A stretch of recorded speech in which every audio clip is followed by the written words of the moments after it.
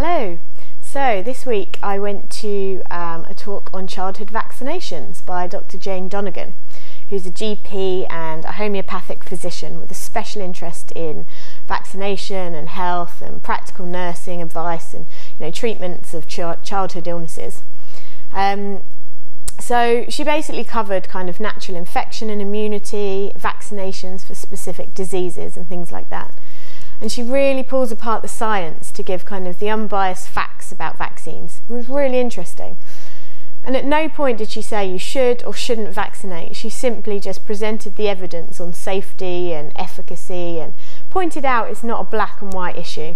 So really, I guess it comes down to the fact that all parents have the right to informed, unbiased information so that we can make the decision that's best for our children.